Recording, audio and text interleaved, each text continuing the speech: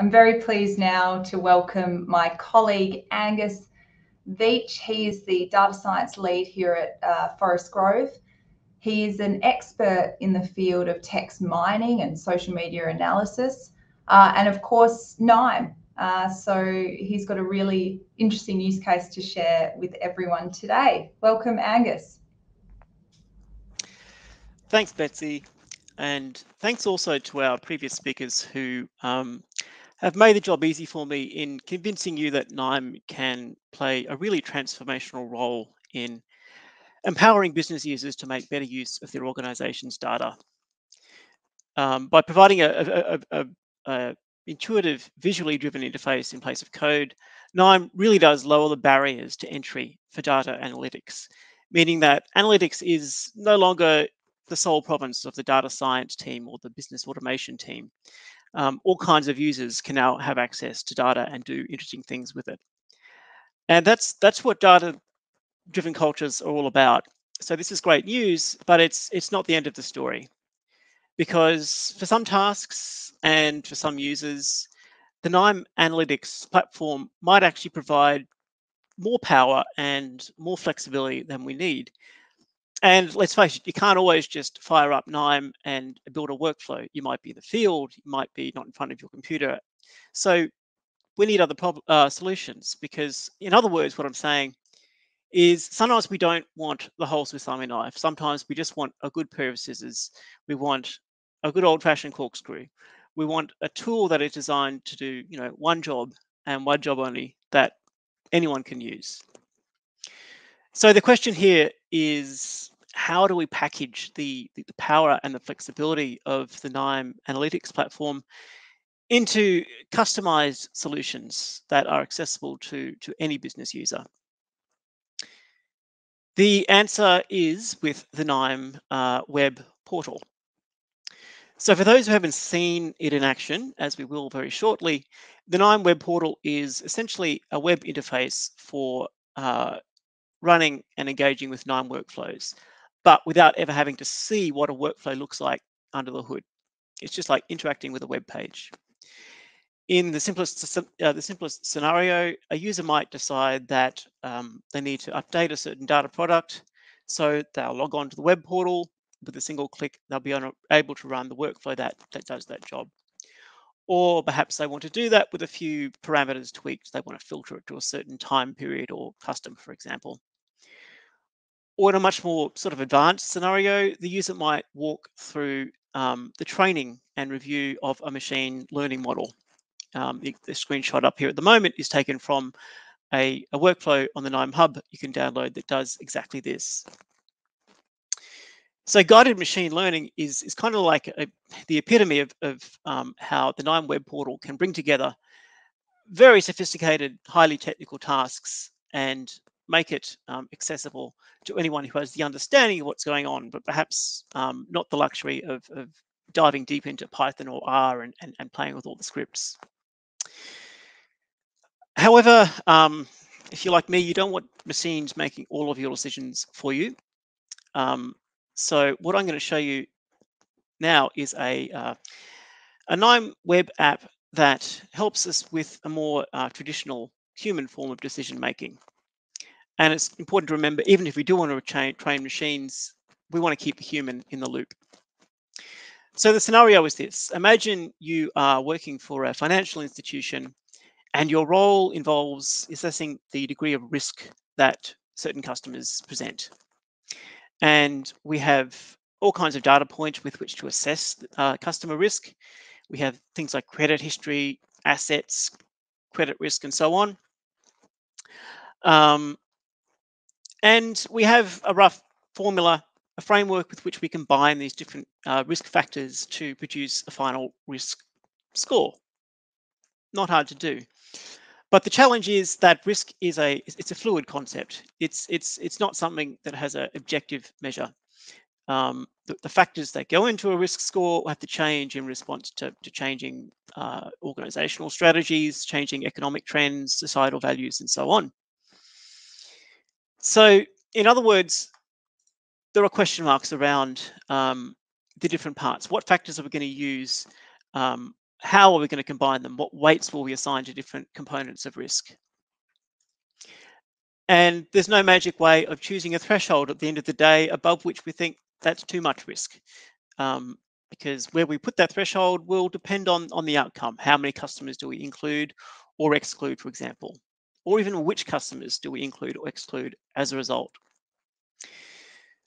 The point of all this is that assigning a risk score and developing the formula for doing so it's the sort of task that would usually be the domain of a technical expert. There's experimentation and scenario testing and knob twiddling that is beyond most of us in our everyday experience. But at the same time, these are decisions that need the input of a subject matter expert, the person who actually understands risk and understands the customers. So we could solve this problem by having data scientists on call every time the business user wants to update their risk methods and their risk scores. But a much more practical and realistic solution would be for the technical experts in cooperation with the business user to use KNIME to build a WebPortal data app that will allow the user to walk through the process in a guided way. Now that an app that does this might look something like this. Here's one I prepared earlier. So what we're looking at is the first page in this particular KNIME WebPortal data app. We can see already that we can have 3 steps involved, 3 pages. This little flow chart at the top tells us that we're at the first step here, where we're going to explore our data. Next, we'll define our risk criteria, and finally we'll download our results. So the first step here, we've got a table that helps the user to review, familiarize themselves with their data, always an important first step. They can drill into certain columns and see how the data is distributed. They can see what sort of values there are and so on. Once they've done that, they click next to go to the next screen. And here's where the fun starts, because we get to control the inputs that will go into building a risk score. I should stress this is an entirely hypothetical way of assigning risk. If you're a risk expert out there, you're probably wondering what I'm doing. I'm demonstrating KNIME WebPortal, and the risk assessment is just a way to do this. So what we're going to do is choose from our available risk parameters, our factors, and we're going to choose what ranges in those parameters denote risk. So for example, we have our 3 nominal columns here. You could have more. In this case, we have one for our debtors and guarantors, one for property, and one for the status of this customer's existing checking account. And suppose we decide that if they have no debtors or guarantors, that might be a problem. Suppose we also think that if they have no property to the name, that means they might be a bit more risky. And suppose if they have a negative checking account, that's a sign of risk here.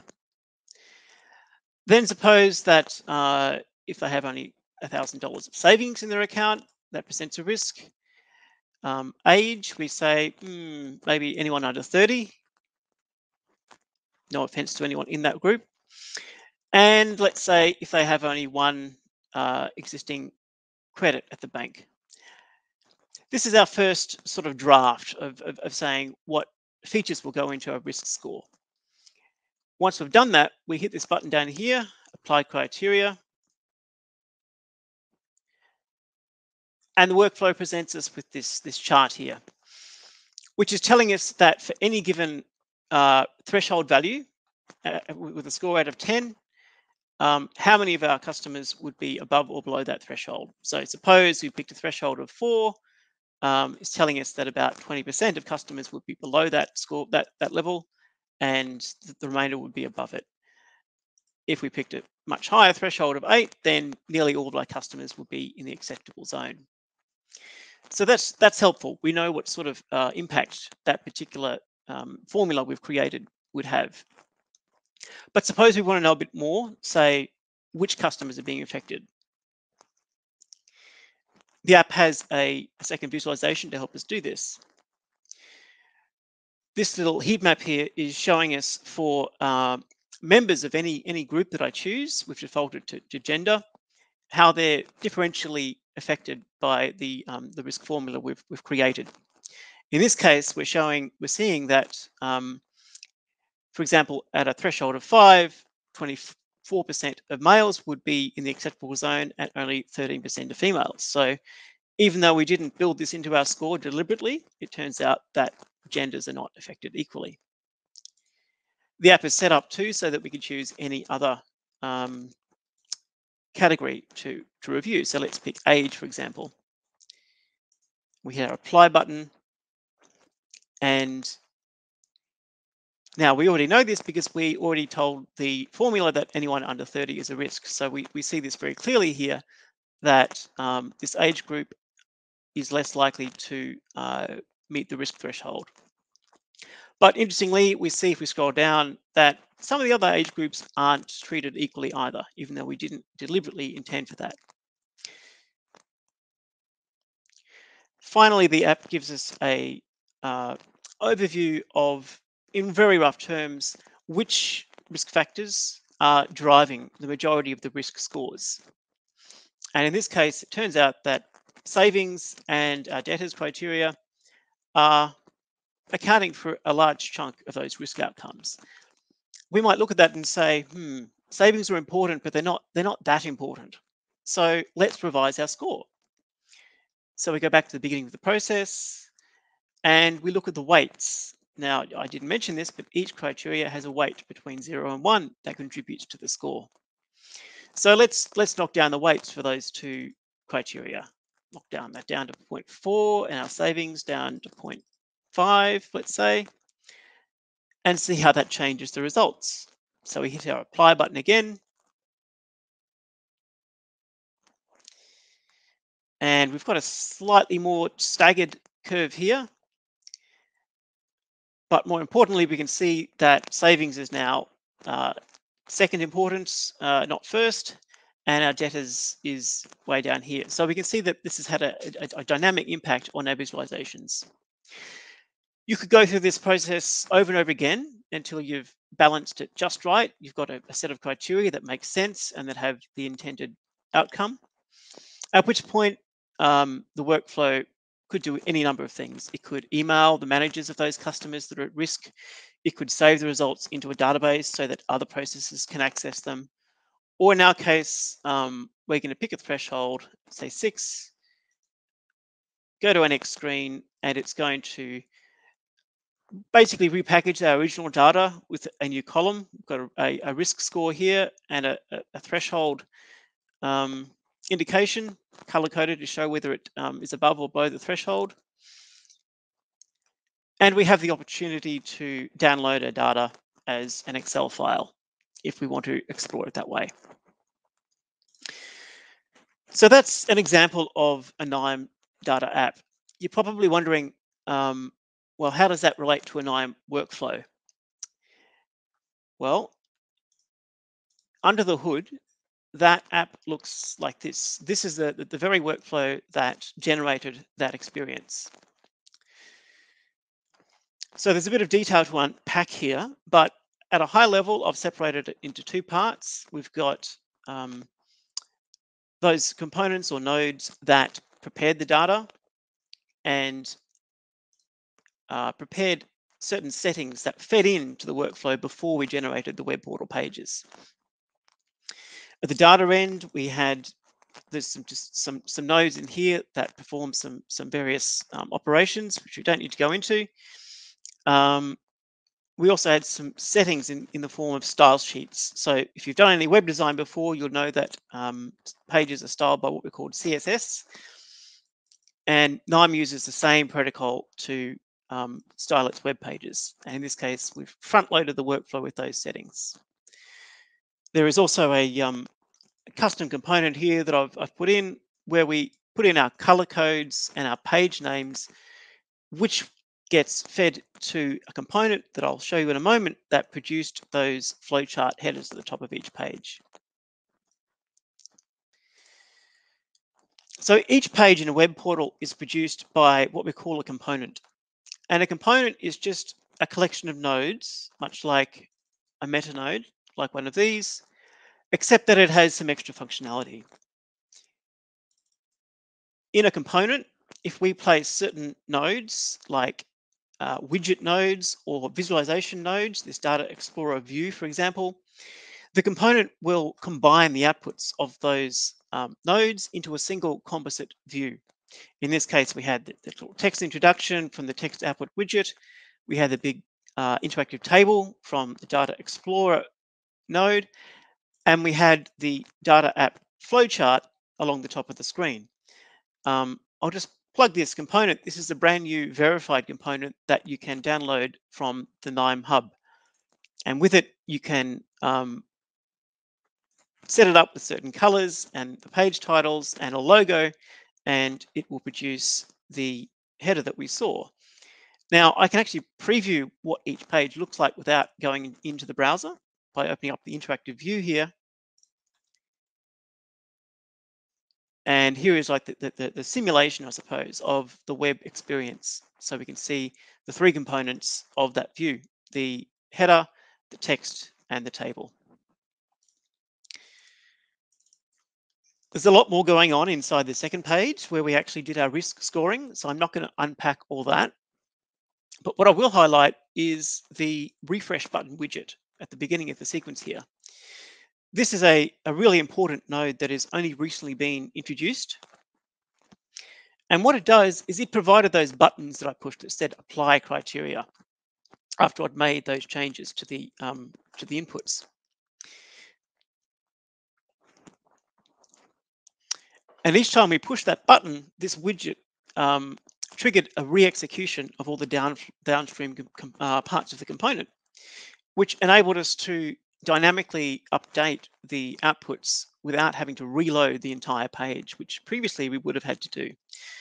So this is my new favorite thing about KNIME, is the refresh button widget. If you're a web portal builder, get onto that one. It's really quite a game changer.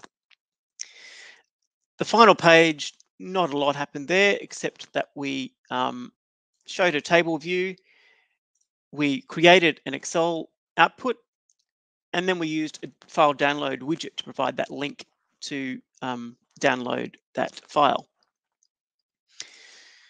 So in other words, if you can build a workflow, you can make a data app. And that's the real magic of what the KNIME server and the KNIME web portal adds to KNIME. I'll finish just by returning to this slide that Ross introduced earlier. Now that we've seen the web portal, I'm hoping that we've put some flesh on the bones with this part of the diagram. So our data citizens can use the KNIME analytics platform to make workflows. With the KNIME server, these same folk can turn workflows into web pages, which any business user can access, even those that haven't familiarized themselves with the KNIME platform, or who might be out on their tractor and can only access their tablet or phone. So I hope you've enjoyed this little tour of the KNIME web portal. I'll hand it back to you, Betsy. Thank you, Angus. Really great to see, this relatively new feature of KNIME in action. And I hope, many would have benefited from this. Risk analysis is a use case that many businesses would find relevant. What else, in your experience with the web portal, can you envision being deployed successfully in such a way? What use case?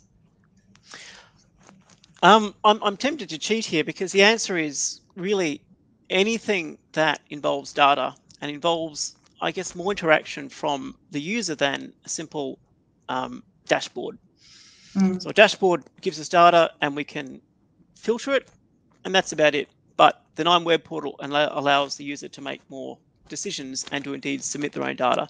So anything that uses data science and data analytics in any industry could potentially take advantage of it. But I'd like to highlight too that it's not just about doing data science or doing analysis. The web portal is also a way for users to submit their data and to get feedback on their data. So you might have a portal, for example, where the user could submit their data that's in an Excel spreadsheet, for example, and it's going to go into the organization's database. And along the way, the web portal adds the value of doing some data quality checks for them, giving them feedback to say that, oh, have you forgot to include this column, or this column has null values in it. So it provides value by giving the user feedback on their own input in a way that a simple dashboard can't do. Yeah, brilliant. And I mean, that would be relevant to so many users of KNIME and data in general, really. And in terms of, businesses that are suddenly in a position to, say, KNIME customers who are in a position to deploy and build data apps and distribute insights or interactivity in this way, do you think it's a game changer? For sure. I mean, the thing that I like about KNIME, and especially the web portal in combination with the platform, is it sort of it completes the circle between all these different types of users. So once upon a time, you might have your data analysts who would be in their little programming scripting world. You might have your business users. You might have your web designers who produce web pages to do this sort of stuff, if they did that at all.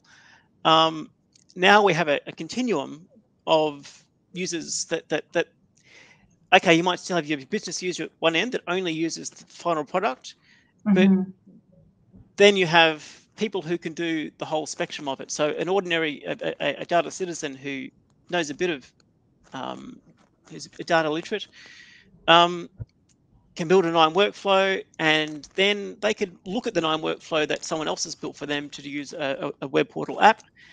And they could modify it to their own purposes. They can see how it works. They can build a dialogue between all these different types of users. So it really completes the circle. No one's sort of a sole expert in this or that anymore. Yeah, really cool. Really great way of thinking about it. So thank you so much, Angus. We'll see you back shortly for the Q&A.